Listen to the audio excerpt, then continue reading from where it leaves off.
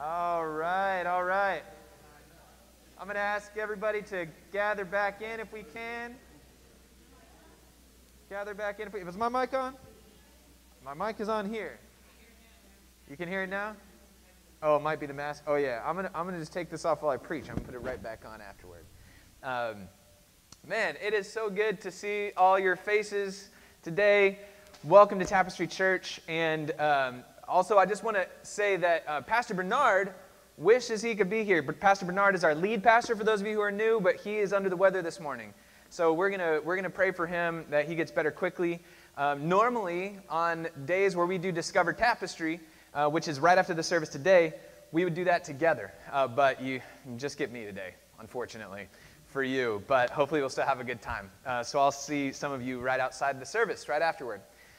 This morning we're going to be continuing on in our series called Let There Be Light. And the first half of the series, we're talking about letting the light in. And the second half of the series, we're talking about letting the light out. We're still in the first half of the series. So we're talking about letting the light in. And we've talked about letting the light of God into our lives through prayer, through Scripture. And today we're going to be talking about something that's fairly unpopular. So buckle up, and I'm sorry in advance. But I hope it's life-giving. Let me pray for us. Lord, we're so grateful, not just to be here this morning, but that you're here this morning. We're grateful that we did not come here alone, but that we came here through the prompting of your Spirit and your Spirit's movement in our lives. God, no matter why we decided to show up today, whether it's just a habit that we're in, or whether it's something that we desperately needed, Lord, we are grateful that your Spirit moved us to be here. And we expect to hear from you this morning. We expect to experience you this morning because we know that you offer yourself generously to anybody who seeks you. So God, we pray this morning for Pastor Bernard that you would heal his body. We pray for all of those in our community who are sick right now from any kind of illness, COVID or anything else. We pray that you would do your healing work in our lives, God. Lord, we pray that as we hear from you, from your word this morning, that your Spirit would translate it for us into whatever we need to hear from you. I've been doing this long enough to know that it's not always what I say that gets heard. And honestly, I'm grateful for that, God, because you use me, you use your words, you use whatever is set up here, and you translate it to what we need to hear. So God, I pray that you would do that. And God, no matter who we are, no matter why we're here, I pray that you would speak to us in words we can understand. We pray all this in Jesus' name. Amen. Let me read our scripture passage for us this morning. It is from Philippians chapter 2, verses 5 through 16. Philippians chapter 2, verses 5 through 16. In your relationship with one another, have the same mindset as Christ Jesus, who, being in very nature God, did not consider equality with God something to be used to his own advantage. Rather, he made himself nothing by taking the very nature of a servant, being made in human likeness. And being found in appearance as a man, he humbled himself by becoming obedient to death, even death on a cross.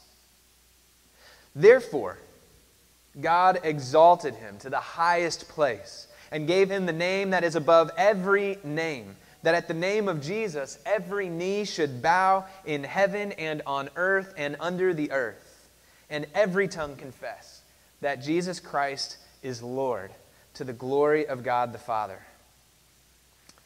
Therefore, my dear friends, as you have always obeyed, not only in my presence, but now much more in my absence, continue to work out your salvation with fear and trembling.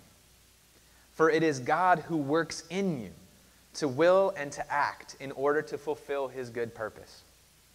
Do everything without grumbling or arguing, so that you may become blameless and pure, children of God without fault in a warped and crooked generation. Then you will shine among them like stars in the sky, as you hold firmly to the word of life. And then I will be able to boast on the day of Christ that I did not run or labor in vain. This is the word of the Lord. Thanks be to God.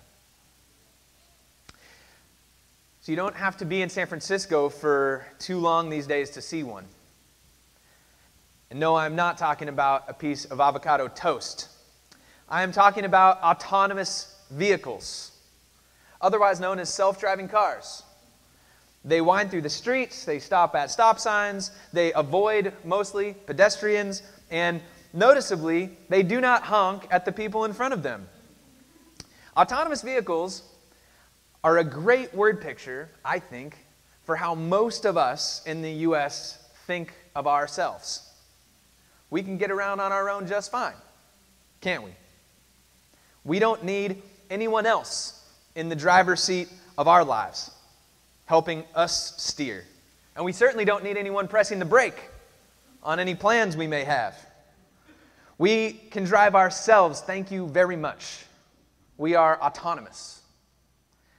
Autonomy is a word that comes from two Greek words. Pastor B likes to make fun of me sometimes that I really love Greek language, and I do. It's true. He can make fun of me all he wants, because it is revealing. Autonomy is a word that comes from two Greek words, autos, which means self, and nomos, which means law. Autonomy literally means being a law unto yourself. Autonomous vehicles don't need a driver because they have laws built in. They are a law unto themselves. And we would like to think that we are autonomous people who, for example, don't need mentors. That was for when we were younger. Don't need guides. Don't need people who could put their hands on the steering wheel of our lives. Which is why the word obey is a four-letter word in American culture. It is actually also a four-letter word just generally, but it is a four-letter word metaphorically in American culture. It's a curse word because the very idea of submitting ourselves, especially grown people, to another person flies in the face of this American idol we call autonomy. It's why we cringe a little bit, most of us, if we're honest, when we hear Paul's words in verse 12. Therefore, my dear friends, as you have always obeyed, not only in my presence, but also much more in my absence, continue to work out your salvation with fear and trembling. Don't we cringe a little bit when we hear that? There's a reason why when Christians read Philippians 2 and when pastors preach on it, we tend to stop at verse 11. I honestly cannot remember ever hearing a sermon on verse 12 and following. And I've been in church a long time. We're very happy to talk about the humility of Christ. We're very happy to talk about how he humbled himself. And we're even okay with the idea that we need to be humble, as long as that means, well, we just shouldn't think too highly of ourselves. We shouldn't be jerks. But the idea of humbling ourselves before another actual person, submitting our desires to their wisdom. Whew. When it comes to concrete decisions in our lives, usually it goes like this, right? We have some big decision that needs to be made. We think about it really carefully. We weigh the pros and cons. We make the decision, and then we inform everybody. Usually, that's how it goes. Every once in a while, we might run it past somebody. But really not to hear them say, what you want to do is the wrong thing. But rather to hear them confirm what we already are kind of hoping to do, or maybe give us a little bit of perspective so that we can just do what we're hoping to do a little bit better than we were hoping to do it. But how many of us have recently, in the biggest decisions of our lives, asked an elder to shed some wisdom on it? before we made the decision. And how many of us, if they said something that we disagreed with, would actually submit to it? Should I move to take this job? Or shouldn't I? Should I marry this person? I got to be honest, I've married a handful of people in my time as a pastor, and I don't think anyone has ever come to me and asked, should they? They just said, hey, this is happening. This is happening. Could you help us do it? Should I keep dating this person? Should I join this church? Should I leave this church? Should I say something to this thing about this thing to my parents? See, we're fine with being humble as long as it doesn't mean submission or, God forbid, obedience. But in this passage that we have in front of us, the Apostle Paul expects that the Philippian church would continue to submit themselves to his guidance, just as they have done in the past. And he uses the same word for obedience here as he does in verse 12. Or he uses the same word in verse 12 as he does in verse 8 when he's talking about Jesus being obedient to death. Being in very nature God. Listen to how he describes Jesus. Being in very nature God. He did not consider equality with God something that he had, something to be used to his own advantage. Rather, he made himself nothing by taking the very nature of a servant. He humbled himself by becoming obedient to death. Even death on a cross. Think about what Paul is saying here. He is saying, oh man, if you and I balk at the idea of obedience, that we shouldn't have to be obedient to anybody, being that we're adults and everything, Paul is saying that Jesus, though he was in very nature God, humbled himself to take on the form of a servant. And I think just maybe, I mean, call me crazy, but if God can become a servant, you and I can submit to a mentor. I'm going to say that one more time. If God can become a servant, you and I can submit to a mentor. Paul suggests that we should not only submit, but that we should do it with our whole heart. That's why he says, do everything without grumbling or arguing. I don't know about you, but when I was a kid, I did my fair share of grumbling and arguing. You know, my parents would say to do something, and at the beginning of that process, I would argue, right, so that I didn't have to do that thing. Right. Why should I have to do that? What's the point? My brother never had to do that. That doesn't even make sense. Whatever. But when I lost the argument, inevitably, or more frequently when my parents just got so exasperated, they said, because I said so. I started complaining. I started complaining in the process of doing it. I'll do it, but I'm not going to like it. I'll do it, but you can't force me to enjoy it. My heart doesn't have to be in it. I'll obey you like someone who isn't wise enough or loving enough to know my best interests or have them at heart. Not out of love and trust. But Paul says we're not only to obey, but we're to have the heart of humility that prompts the obedience to begin with. We're to have a heart of trust that prompts the submission in the first place. A heart like Jesus' own heart, as the prophet describes him as a lamb before his shearers was silent. So he did not open his mouth when he went to the cross. That right there, friends, if you follow Jesus, that should be enough to kill our pride. The fact that the God of the universe could become obedient to anything, but especially death, the giver of life itself, become obedient to death, that ought to mean that you and I are not above submitting to somebody. But as soon as that pride is removed, a fear takes its place. And some of you have been feeling this fear since I started using the words submit and obey this morning. a fear that is legitimate and real. Submission feels dangerous to us. How do we know? How can we possibly trust that this person that I'm submitting to or supposedly supposed to submit to actually has our best interests, my best interests at heart? How can we trust that this person or group of people isn't going to violate our trust, especially if my trust's been violated before? It's an important question because very frequently, or at least too often, in relationships like this, in what Christians like to call a discipleship relationship or a mentoring relationship, those relationships have been abused. And we need to be real about that in the church, especially. These relationships have sometimes been abused, and it's sadly true in the church as well as elsewhere. A call to obedience and submission has a long history of being abused in religious contexts.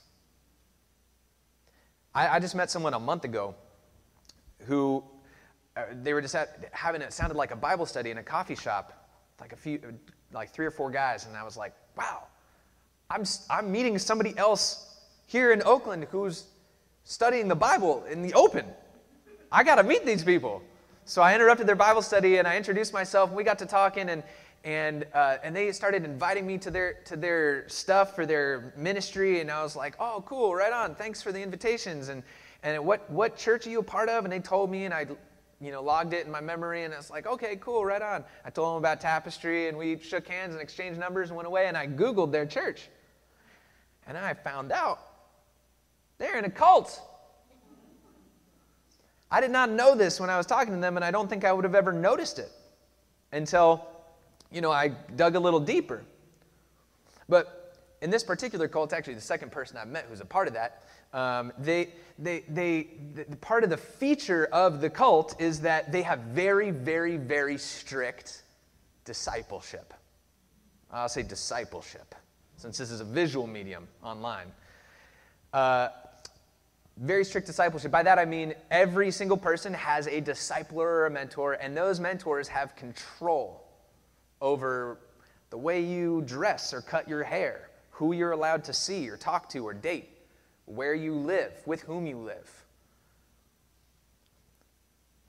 That chain of so-called discipleship is unbroken all the way up to the top in the case of this particular community. But there's a more subtle way of using conversation of submission and obedience to gain power and control. There's a type of church that talks about submission in order to maintain control and order. And that's why we have to be really, really, really clear here. That would be a toxic culture that uses this language, this biblical language, to dominate for the good of the people who are in power, not for the good of the people who are being called to submit. And that can't be farther from the vision that the Apostle Paul has for the Philippian church, for his relationship with the Philippian church. It can't be farther from it. I mean, do you see how he refers to them in verse 12? My dear friends. My dear friends. I'm going to go back to the Greek.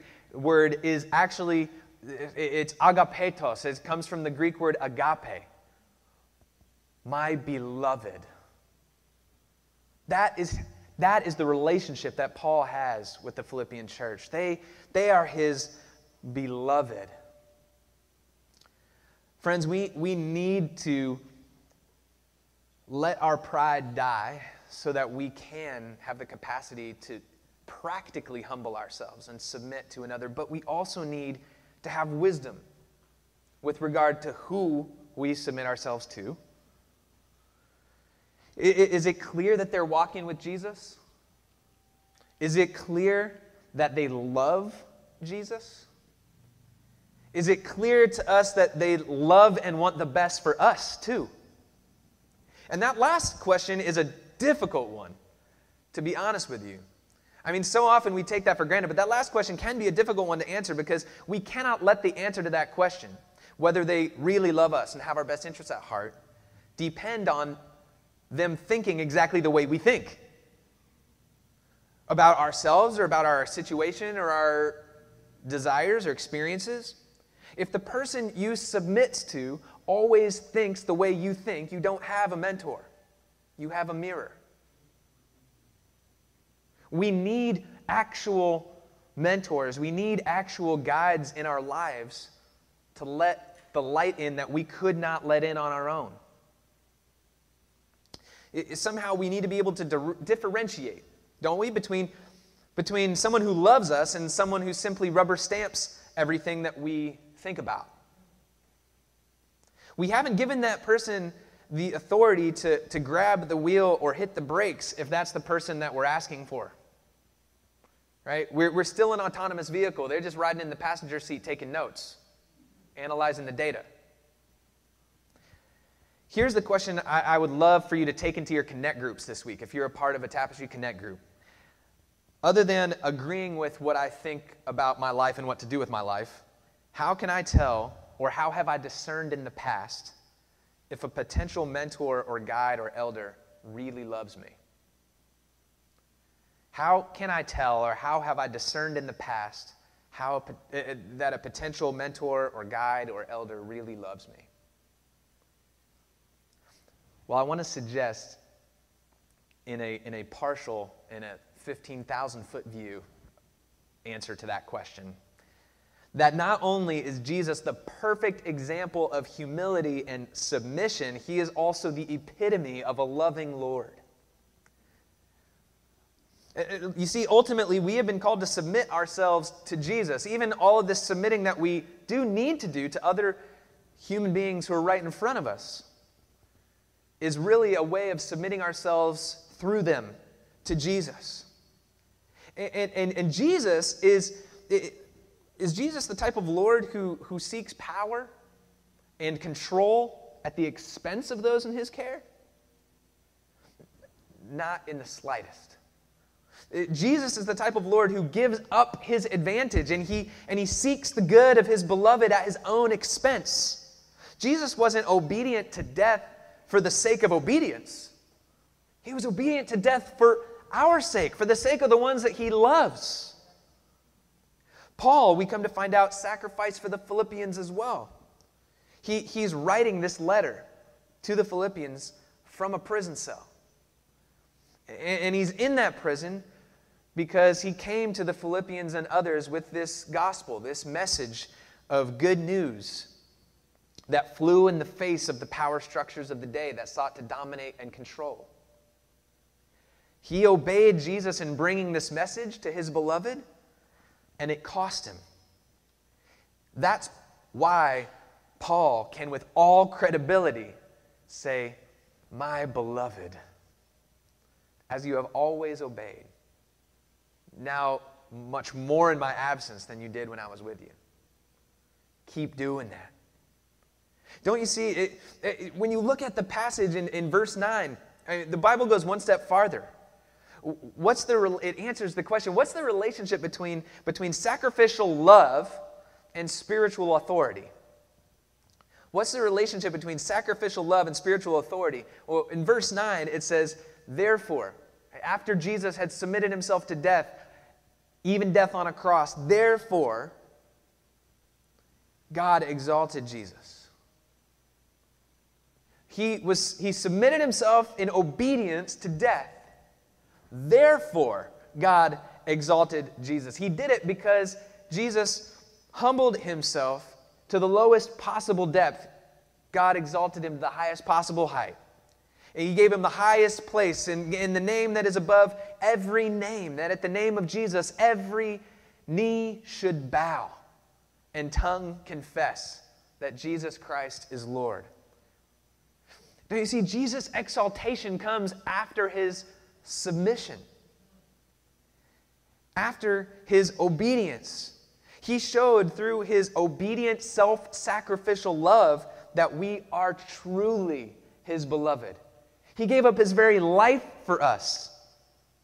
So in the same way that the Philippians knew when Paul is saying, "My beloved," that he meant it because he was in prison for them. Oh, how much more do we know that when Jesus says, "My beloved," he means it. because he gave up his very life for us. And when the God of the universe is willing to do that on our behalf, friends, that is someone to whom we can bow the knee. That is someone we can call Lord. That is someone that we can trust to have our best interests at heart. And in the same way, this is something that I love in this passage, in the same way that Jesus, through his humility and submission, was then glorified by God, so we who follow him through the wise counsel of others in our lives, without grumbling and arguing, but wholeheartedly and joyfully, Paul says that we too will shine like stars in a dark sky. When we let the light of Jesus into our lives by submitting to him through loving mentors like Paul, the light doesn't just get in. The light gets out and shines on the world around us. Thanks be to God.